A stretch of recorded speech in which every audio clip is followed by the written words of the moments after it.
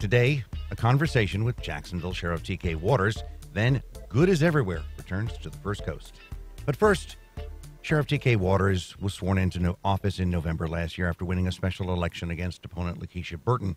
His 4-year term officially began this March after he ran unopposed. Now, Sheriff, I have known you since you were a homicide sergeant. And when you decided to run, we sat in San Marcos Square and we talked. And we'll try to shorten this a bit here, but you became an officer. Why? There was something in your life that made you decide. Yeah, so I am the son of a military man, and my plan was to join the military after my father. I thought it was a noble career. I love the fact that he served. I got a chance to see it, and that's what I wanted to do. But in 1990, I lost my first cousin to a murder and off of Ramona Boulevard, and that changed my plans. What are some of the high points? I mean, like I said, I first met you as a homicide sergeant, and actually there's one case we'll talk about later that I remember vividly. Too gruesome for family audiences out here. But what are some of the high points? And then I want to talk about that gang program you did. Well, actually, you met me in traffic, and we rode together. You were doing some car stuff, and then we talked more frequently in homicide. The high points, just the opportunity, and this is not a cliche. It may sound like that. Just the opportunity to serve this community. I mean, when I say I love Jacksonville, I really do. I've been around this country. I lived in another country, and I just love Jacksonville. I think it's a wonderful place full of wonderful people, and I wanted to serve. And probably the most important job up until now that I had was working as a homicide supervisor and getting answers for families that lost loved ones. You can't really get closure. I don't believe that's the case when you lose a loved one that shouldn't be lost. But you can try to do the very best that you can to be a voice for that victim and that family in those times of loss. And obviously there was a gang program that you were involved with where you actually went out with other people of other specialties to try to talk to families with gang members to give them messages. And you have touted that even here in this hallway during many of the debates. Just very briefly, what was that, and is it still going on? Yes, it's called our violence reduction strategy, and the goal is to make contact with young men, usually mostly young men, that are involved in whether it be, past or currently, but not wanted by police, and to make contact with them and offer them some other services to help them make a connection and become, just productive members of our community, so they don't find themselves in prison or dead. That's a big goal of mine to try to save lives. I've spent many years, excuse me. I've spent many years looking and watching and standing over crime scenes. Well, now I want to do what I can to try to change that trend. Yeah, back in the 80s, I was also an overnight cop reporter at a TV station here, and we were much closer to the scenes, and I still have memories, unfortunately, of those, and sort of glad I don't see those anymore, but I know your gang does. Yeah, we do, and rather not, of course, we'd rather have a city where that does not happen, but we're working hard to try to stop that. Yeah, look at overnight on Edgewood, 2 people found in a burning car, shot to death. A woman found last week in a car with bullet holes in it after someone noticed the bullet holes. We'll talk about that in a minute. But Sure. Let's go. UNF did one of their polls and some interesting talk about how people feel about the stadium rebuild. But the University of North Florida Public Opinion Research Lab indicates that you are the most popular politician on the First Coast with a 64% approval rating across party lines, with 15% of those surveyed showing disapproval. So, any thoughts? I appreciate that very much. I think once you get past the politics of it all, once you get past having to run for office, as a sheriff, my job is to make sure that the people of this community feel safe and know that they're being served. Listen, I'm not born in Jacksonville, but my parents are both born and raised in Jacks. My dad's from the South Side. I have a large family on the South Side. I have a large family on the West Side. My mother's from Sweetwater. And I actually care about this community so much, and I have some core beliefs, and those core beliefs don't affect how I feel about people in general, and people are the most important thing that we have in this community, and I want to make sure that I'm serving each and every one of them. Don't forget, gang out there, that you can give us a call at 549-2937. You can tweet us at FCC On Air. You can email us at firstcoastconnect@wjct.org or message us on the First Coast Connect Facebook page. All right, you had a very bizarre tenure as sheriff. You were interim. Yep. You had to run. You had to run again. So, and suffice to say, it's been a very unusual first tenure as sheriff. We've had some tragic cases where you've had to step up front. What do you think about these first few months wearing the 5 gold stars? The job it's a pleasure. So I've always been very busy, and I like being busy. I like working. The job's been very busy. It's been challenging at times, but I have a really strong team of individuals. You can't accomplish this by yourself. You can't accomplish this without the support of our community. And we have some very strong leaders in our agency, and they're helping me to do the things that are necessary to do. I made a promise to this community that the sheriff's office was going to look different. So we're doing that. The sheriff's office is going to be transparent. And I hope people are realizing that I want to show you everything that I can show you, as long as it doesn't violate any laws or cross any investigations that we have going on currently. If there's something that happened, like unfortunately what happened a few weeks ago, and I know the reason that it happened, I will tell you the reason that it happened. If I say that I don't know, it's because I don't. And I'm hoping that people really understand and know that I'm willing to be forward and up front. And I wanted to make sure that folks know that this agency is their agency, and I'm their sheriff. It doesn't matter where you are, what party you're a member of. I'm your sheriff, and I'm going to do the very best that I can every single day for everyone in this community.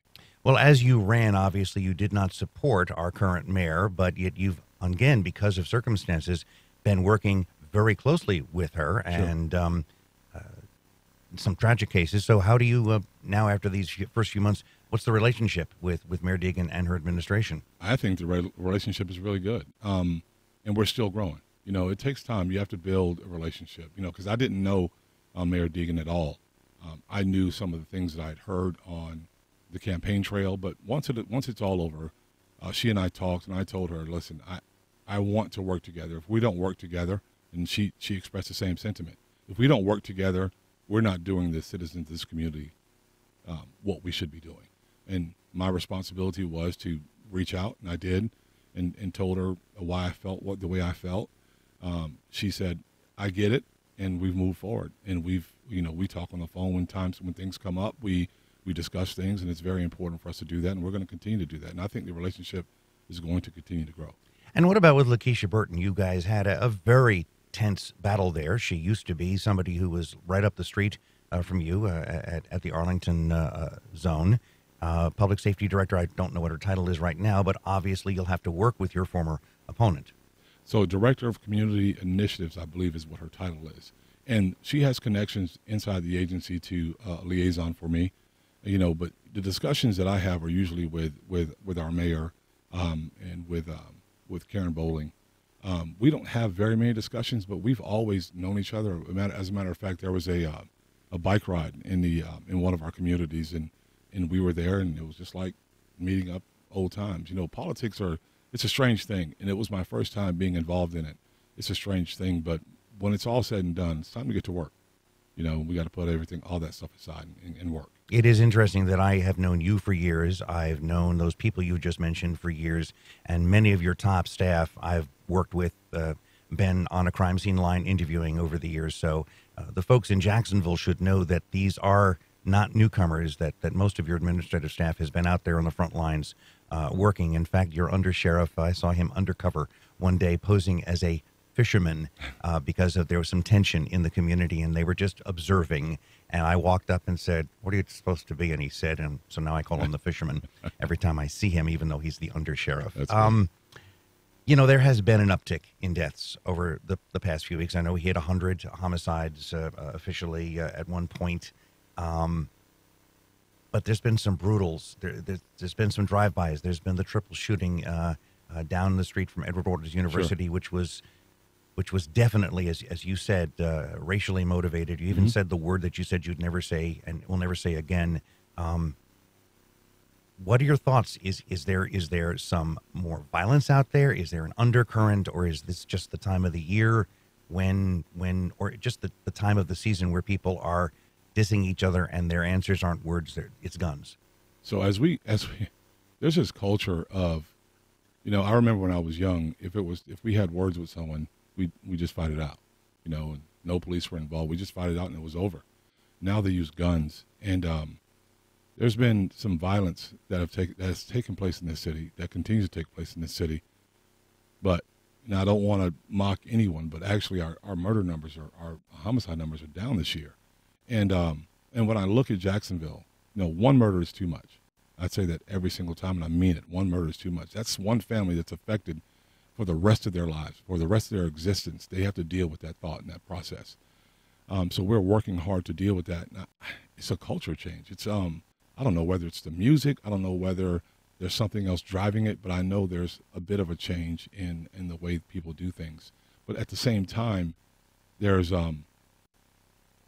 we're seeing some decreases, and I'm not going to say it's attributed to just us. I think it's our community that they deal with us a little closer and talking to us a little closer about different things, and we're going to continue to work hard and march and knock on doors and talk to people and utilize technology to continue to work to try to solve these And issues. obviously, some new technology has been instituted in the past few months because you've talked about it.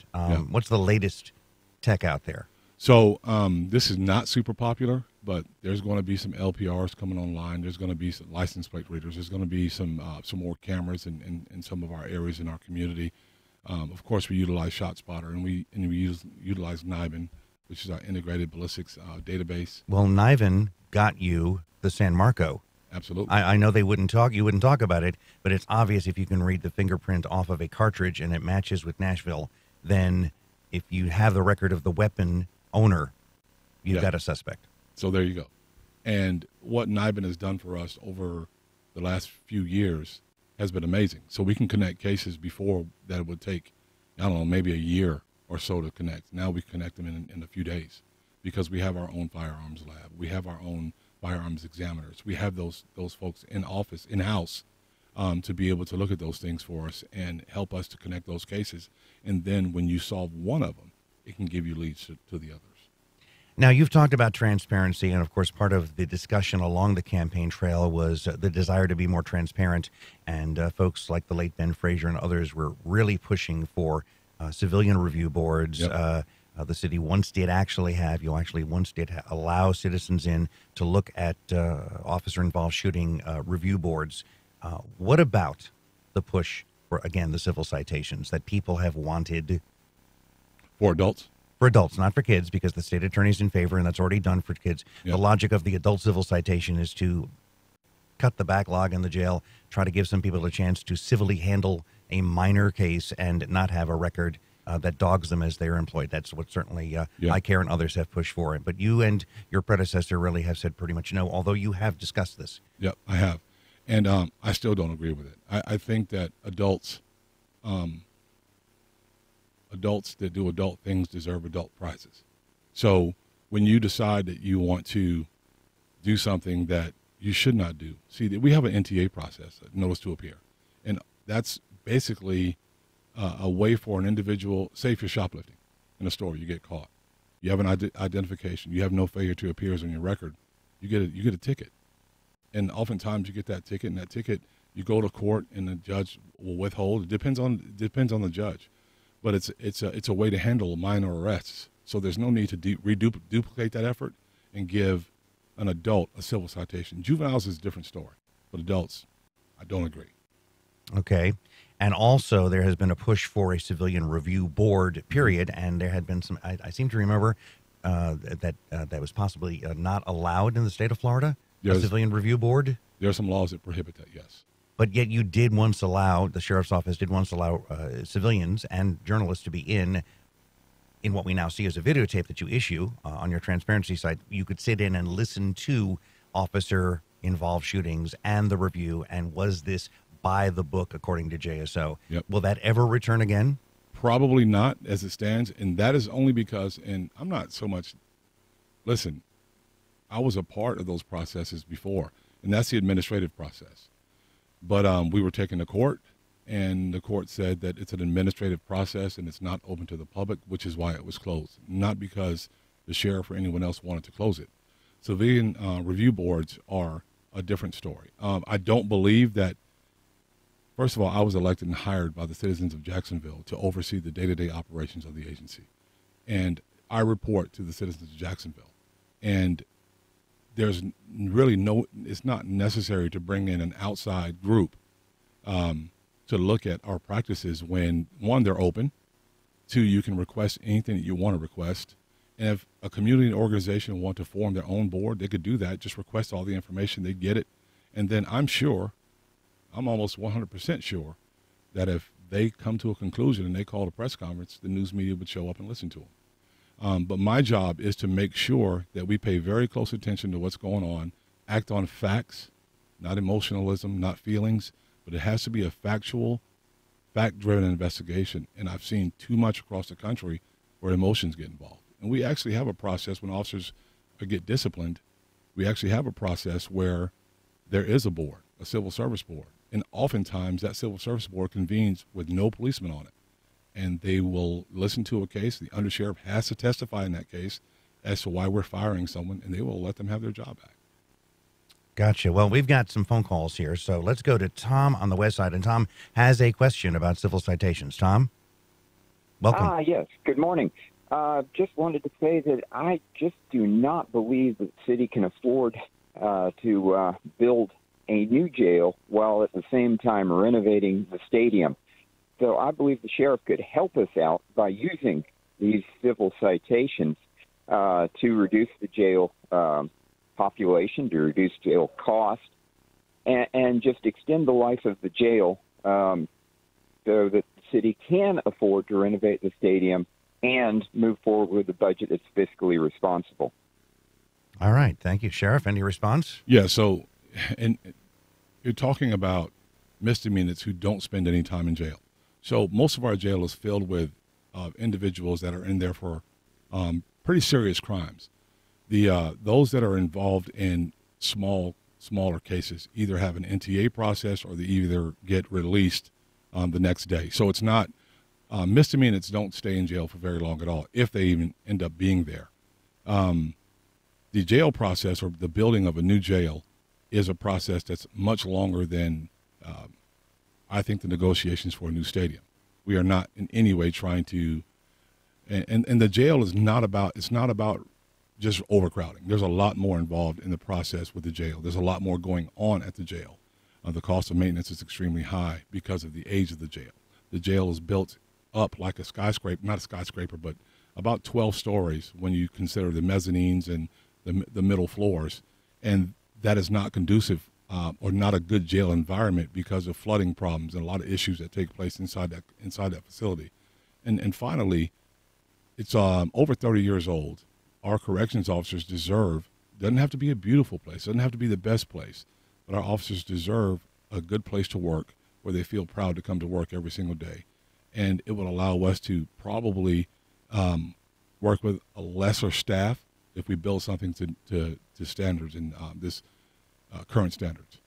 Well, City Council President Ron Salem is in favor of moving the jail, and obviously there's been some discussion to the P Farm up on Lenny Road, and others are saying next to the existing courthouse where there is some possible land. So there's possibilities there, but that's a big move of a big facility. And then there's even talk of making the current jail a condo, I heard somewhere, which I haven't heard that one. I don't know about that. Heard that one. Let's go to Susan in Mandarin. Susan, you've got a question here. You there, Susan? Yes, thank you. Sorry. My question was, why can't, if someone's arrested, why can't they take their medications from their home? Why doesn't the police officer let them take their medications from home? I became aware of this when that transplant patient died, and it just would have been an easy solution to take his medications from home. I keep reading the Tributary and other people that this has happened to. Why can't you make that change? Thank you. Thank you. It would be great to be able to do that, but the problem is you don't know what you're taking and introducing inside the jail. Oftentimes you can find a pill bottle, medicine bottles that say one thing and it'd be something different. And the risk of introducing something like that into the jail facility, it is very, very problematic. So there are policies against doing that. In most cases, all the medication that's necessary is inside that jail. But in that situation, that medication is very difficult to get a hold of, and it takes a while. So they ordered quite immediately, and the judge actually worked closely to make sure that that individual was let out of jail so that he can get home and take his medication. So the problem with that is introducing foreign substances inside the jail without our control. That's the issue. And certainly having a relative or girlfriend or boyfriend bring it in later, you also don't know what's there. The sad part was, though, that this man with the medication for the transplant apparently needed it on a regular daily basis, and by the time he got out, even if it was only an overnight or two, it was too late for him, apparently. And I know you probably can't talk about that. That's apparently. That's all I can say. And obviously, there have been issues. There have been investigations by some media regarding the uptick in deaths. In fact, there was a period about a month or so ago where I think we had 3 in a row of in-custody deaths, including this one man. That caused you to dump your existing contract with one care company, and now you have NAFCare coming in, which has its own issues. So any comments about your response to that question, and I think I was there when it was asked, your response was, we are aware of some of this, and we're going to be right on top of it. So absolutely, what can be done to make sure that NAFCare sticks to the rules, and hopefully we see an improvement in an aging facility of healthcare? So what I found, and it wasn't, there were some things going on with the other provider when I took office. So I started looking at that very early on, and I wanted to make sure that we had the very best that we could find inside the jail. And quite frankly, that's a tough business model. Well, you did it yourself. You had the JSO actually did it yourself, and I've been told by someone who used to be there that it was really tough to do. Yeah. So we looked at that. We changed an auditor. We have an internal auditor that was there. That there are some shortcomings. We changed the auditor, and we have a new auditor. We have a new and they're raving about them right now. And then we checked with some other groups that utilize them, like Hillsborough was a big influence for us, and because they're close, they're in Florida, and we want to know how they were really performing. So we went with them, and we've been seeing a lot of success. Jail deaths, a lot of those the uptick in jail deaths, during COVID, I think we saw deaths in a lot of different places, and that's not to minimize it at all. I think we saw deaths rise, and then you have situations where drugs sometimes get introduced into your facility. And you do everything that you can to try to detect it. And sometimes we have overdose deaths. We have just deaths from people that are in poor health. And your department has, your predecessor, I believe, actually fired one person within recent memory because drugs came into the jail. Yep. Again, it could be a few years ago. Nassau County also had some issues with some drugs coming into their jail. So it's not unknown. Interesting, Linnell from Facebook, can you invite the community to come tour the jail and get a tour of the facility so they can see the situation how people are existing, whether it's a JSO staff or a person? Now, I actually went in there, probably 10 or 15 years ago into the juvenile facility, and it was, and I'm a reporter. I've seen this stuff. I was in the old jail too. It was an eye-opener. The then PIO brought me in just on an early evening, just for like a 10-minute visit in the juvenile, in the felony homicide corner. Sure. I'm looking at kids arrested for homicide. So it is an eye-opener, and at that time there had been some questions about the chairs that are there the restraint chairs. The restraint chairs, and there had been a death in the restraint chair. So I was eyeballing this and seeing how visible it was, and so learned some things. What are you comfortable now that the next few years are going to be better when it comes to healthcare for inmates? I am comfortable. Until I'm not, until I start seeing things that shouldn't happen. But I'm comfortable. This company was very forward with us with whatever issues they were having someplace else, and that's what you look for. You look for honesty. You look for them to tell you the things that you need. Let's go back to the question about visits at the jail. You don't let a large group in. You can't. But yeah, people have visited the jail and done tours of the jail, on different occasions. We're thinking about trying to find a way we can make that happen so some of our media can come in and see. I don't know if we can bring cameras in or not. We're looking into that. But some of our media can come in and see. I don't want to. Listen, I'm all for Jacksonville. I'm all for our Jaguars. I'm all for all that. I'm all for the taxpayer.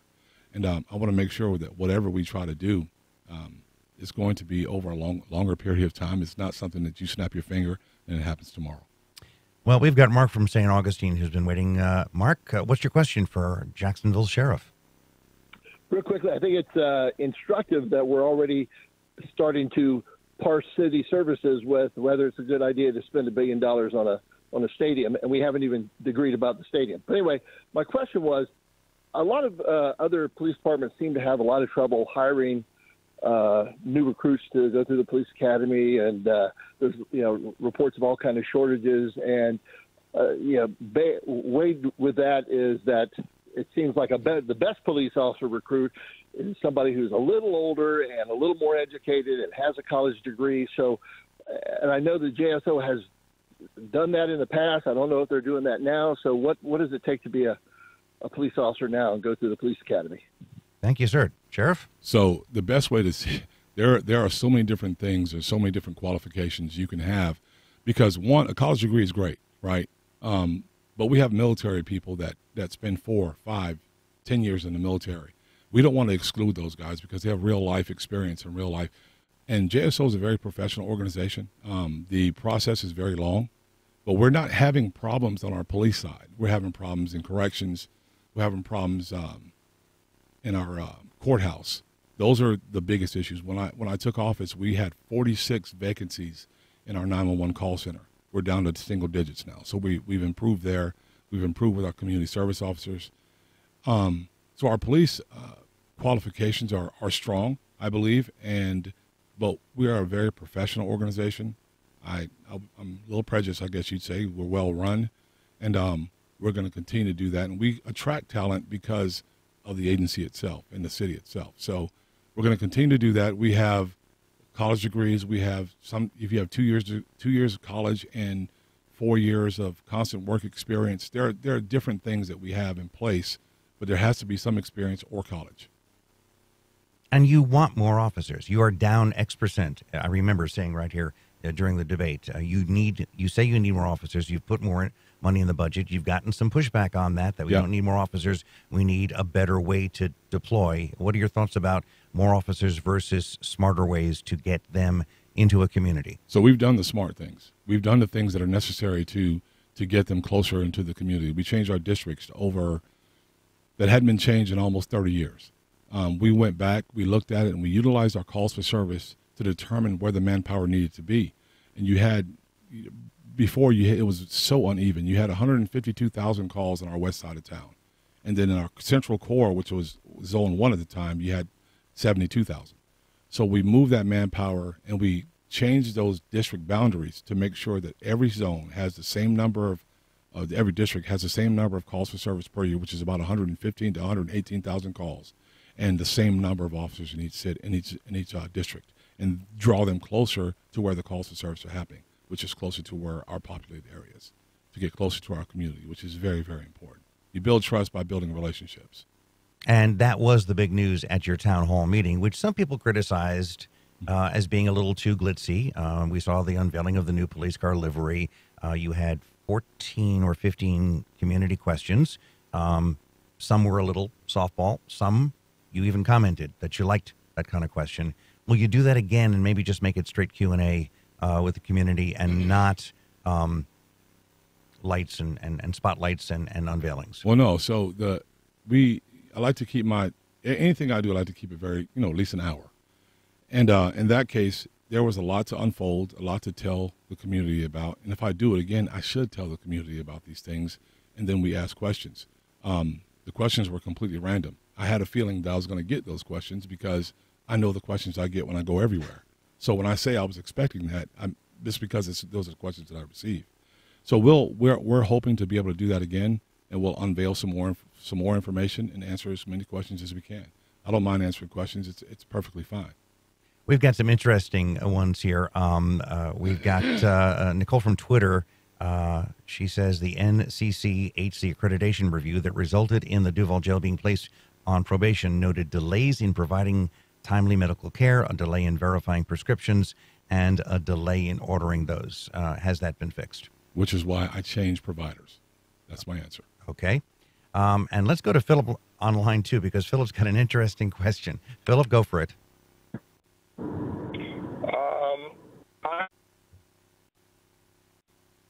I guess we lost Philip thanks to whatever provider he's using. His question was his daughter's about to get her license, but unfortunately he's seeing officers breaking the law. And I can tell you members of my family have commented on police officers running reds. You're not supposed to look at your laptop while you're driving, but they do. Pick up the phone and tell us. I mean, they have car numbers for a reason. So, and I'm not being smart when I tell you this. I mean, if there's an issue with a police officer doing something he shouldn't do, pick up the phone and let us know, and we'll investigate it and try to catch it. I think that's very easy answer. Tell us the car number, and we'll look into it. Because a police officer once pulled me over because my stereo was too loud, and the light turned green, and here was a rescue unit coming, and I didn't hear it, and he chastised me.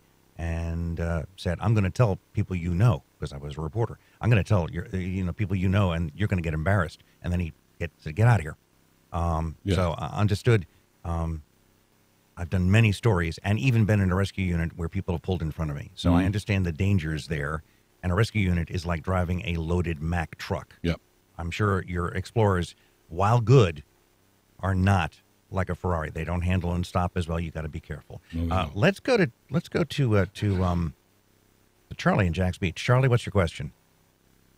Hello, Sheriff.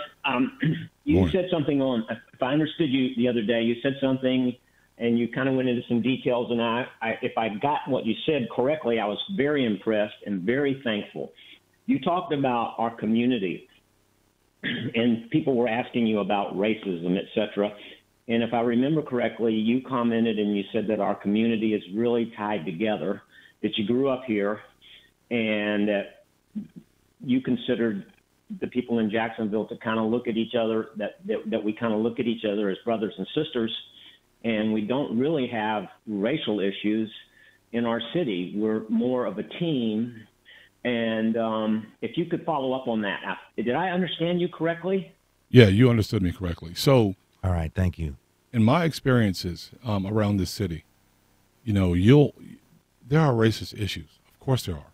But, I think you find yourself in a situation where you're looking at what everyone's saying from the outside, right? You're listening to all the reports. It's almost trendy to talk about racism. Well, I was elected in this town by a majority white population, right? And I don't mean that in any way other than if racism was an issue, like they say, why would people elect a black guy to be your sheriff, to be the chief law enforcement officer in this county? So when I look around this city and I go to places in this city, I see people getting along. Take a Jaguar game, for example. Real racism says we're going to divide and we're going to sit in different spots. But you go to a Jaguar game and you see the real reflection of what this city looks like, united around one central theme, the Jaguars. Now, there was a time in our society where people could not do that. I don't care what it was. There was a time in our society where we wouldn't be able to go and sit in that stadium. But now people sit together. They cheer together. We fight together. We stand together in times of trouble. And I refuse to listen to those people out there that say that racism is such a bad thing in this town, because it's not. And I don't like when people present our city as some sort of backwoods country KKK land, because it's not. And the people of the city are not that way.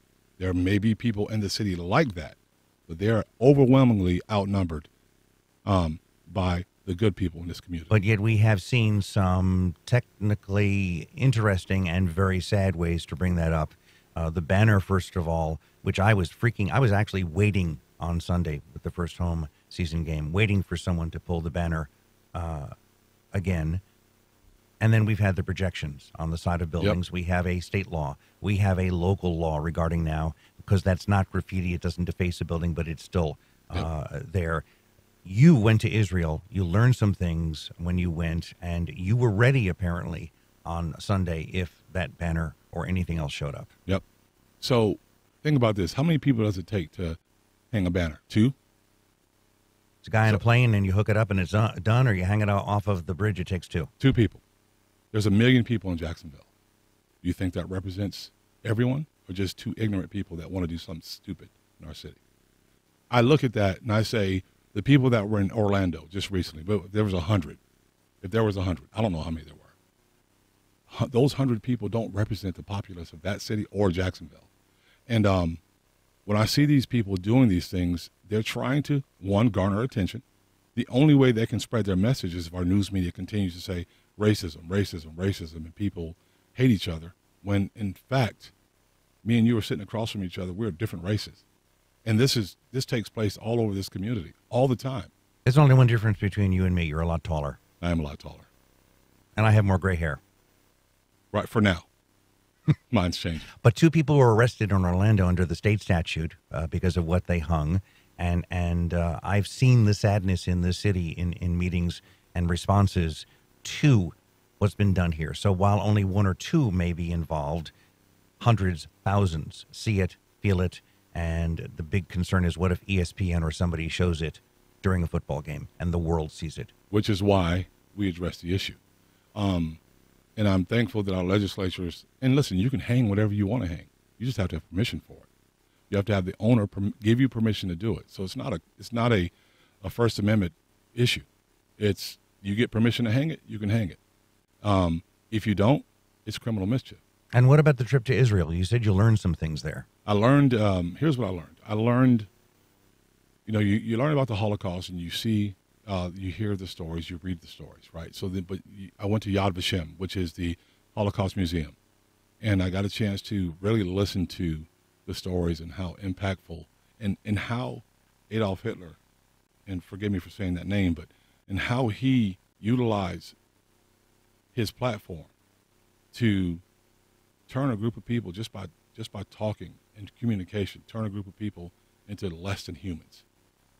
And I learned the sensitivities, you know, being a member of the black community. I know the sensitivities behind the racial names. I know this now. I learned the sensitivities behind why our Jewish community feels the way that they feel, and so it provides you with. And I also learned technology and how they utilize technology to keep everything together, because it could be really, really tough, but they do a really good job of it. We got less than a minute. Just your closing thoughts. What are we going to see in the next few months? So you're going to see us continue to focus heavily on violent crime, making community connections, being transparent with our community. I'm going to do that until the day that I'm no longer in office, whether that be 4 or 8 years. But my plan is to make sure that everyone knows where I stand on issues. I'm not afraid to stand up and talk to people about what it is we're trying to do. But most of all, what I want to leave here with is this. I'm going to say this every single time I sit down and talk to someone. Jacksonville is not a racist community. There is racism, right? But Jacksonville is not a racist community. The people in Jacksonville are really good people.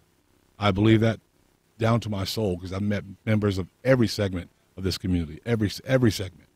And people just want to get along and be happy and want to see our city grow. So we're going to work really hard to make sure that I do my part to make sure our city continues to grow. Well, Sheriff T.K. Waters, I thank you very much for being here. I look forward to our future conversations. Hopefully we can balance some of the nasty with something interesting or technological or fun, or maybe you can race an elephant or something, and we can have a lot of fun with that. So